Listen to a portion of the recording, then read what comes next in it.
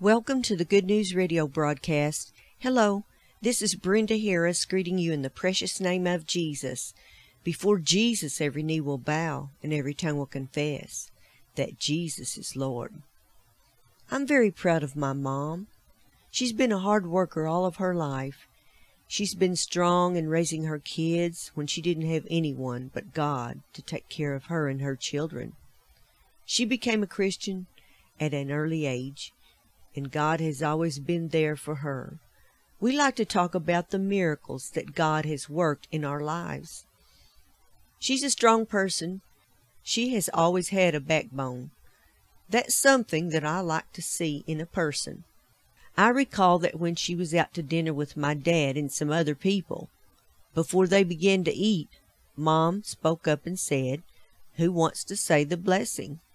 One of the people at the table said, "Let's don't say the blessing, because we don't want to offend anyone."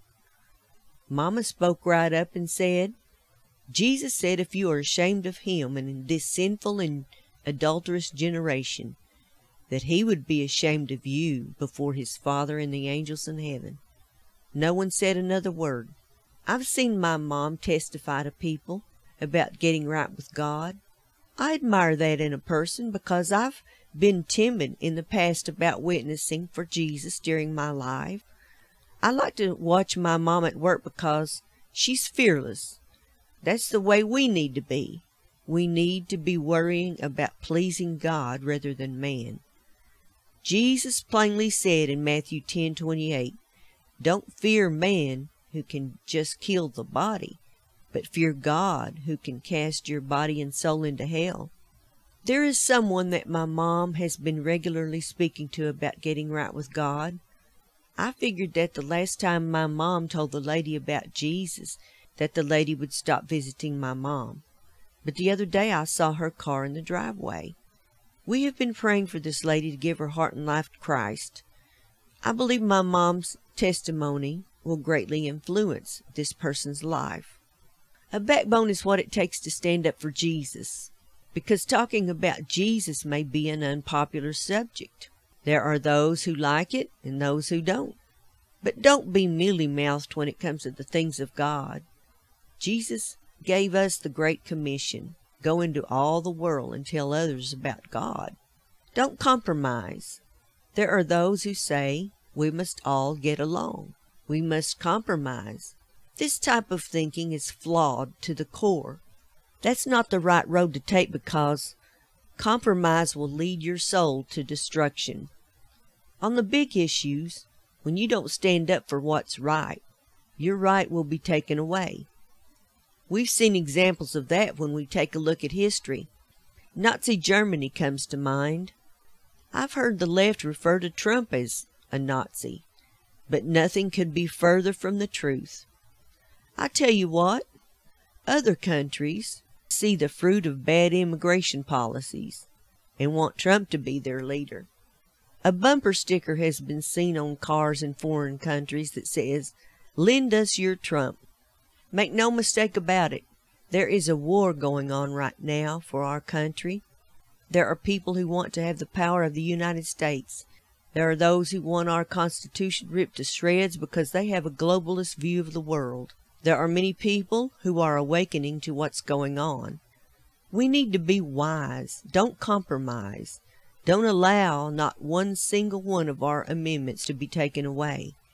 If you take away one, the next one will be on the list. There's so much fake news taking place in the news right now. It would be almost laughable if it wasn't so horrific. I listen to a lot of trustworthy alternative medias now. I can't stand to listen to the mainstream media. They don't tell the news. They spew out hatred and propaganda. It's not a question of being Democrat or Republican. There are bad Democrats and there are bad Republicans. It just came out in the news about a judge in West Virginia who is steeped in corruption. I believe he was a Republican. I'm not totally sure about that. He has a possibility of getting a 400-year sentence. There's a prophecy by Mark Taylor. You may have heard about him. He prophesied in the year 2011 that Trump would be president. Mark Taylor has given many prophecies. One of them is that God is going to clean up the corruption in our country from the top level all the way down to the bottom, and that includes the corruption in our churches. Mark Taylor has also given a prophecy about America's energy. He said that God spoke about our energy, that we would be the strongest in oil production. He said God was going to restore our nation's dollar, that the dollar would be 7 times stronger. Now that's quite a prophecy. Let's see if it happens. We need to pray that God's mighty hand stays with our country.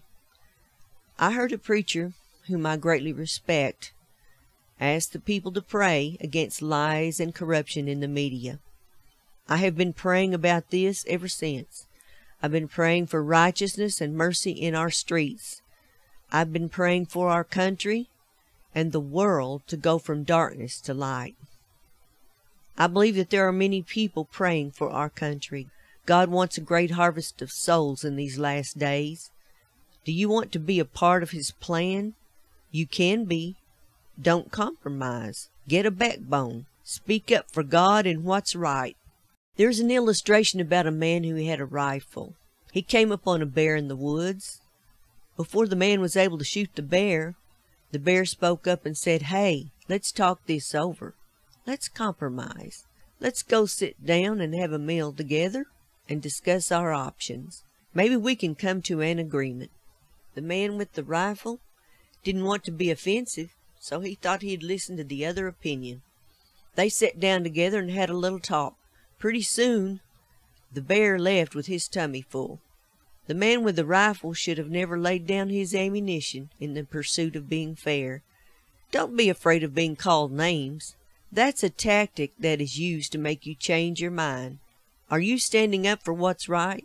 You can study God's Word to find out what's right. You can use your God-given brain to know what's right. There is a difference between great convictions and preferences. Preferences can be changed. Convictions provide a foundation for our lives. Convictions shape how we live and how we die. The Bible says that the devil is like a roaring lion, walking around seeking whom he may devour. The devil will never compromise. You can't compromise your very soul and life against the devil. You will end up being the loser every time. The devil will say he wants to compromise, but he's a liar. Jesus said the devil is the father of lies. So let's be wise as serpents, but harmless as doves. The devil wants you to waver in your convictions. He wants you to waver in the thing that you know is right. Peter and John were a couple of disciples that were thrown in jail because they preached in the name of Jesus. They were told not to preach in the name of Jesus, and Peter said, "Is it right to obey God or you?" They said, "We can't stop talking about Jesus and what we have heard about Him. Jesus will never leave you nor forsake you if you place your hand in His hand. Don't compromise." And now, this concludes the message today. Again, this is Brenda Harris blessing you in Christ's name. May God's face shine upon you and show you His great favor.